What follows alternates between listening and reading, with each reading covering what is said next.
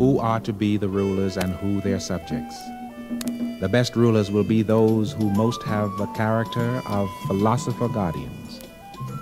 To this end, they ought to be wise and efficient.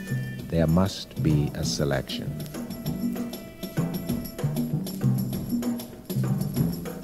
Let us note then those among us who in their whole life show the greatest eagerness to do what is for the good of their country and the greatest repugnance to do what is against its interests.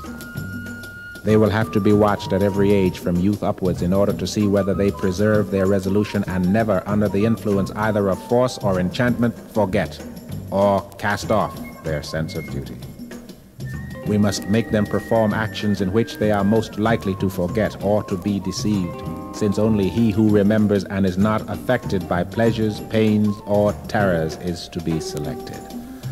Such a one is more thoroughly proved than is gold which has been tested in the refiner's furnace. He will always bear himself nobly, for he has a rhythmical and harmonious nature. He shall be honored in life and in death with the greatest memorials of honor that we have to give. But he who fails must be rejected.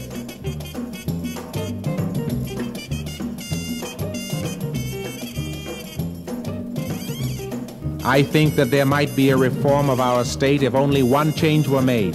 This change, though possible, is not easy, yet the word shall be spoken.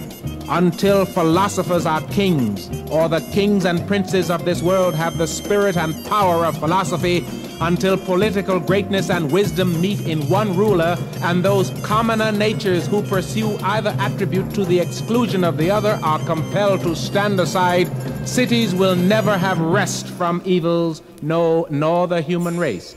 Then, only then, will our state have a possibility of life and behold the light of day.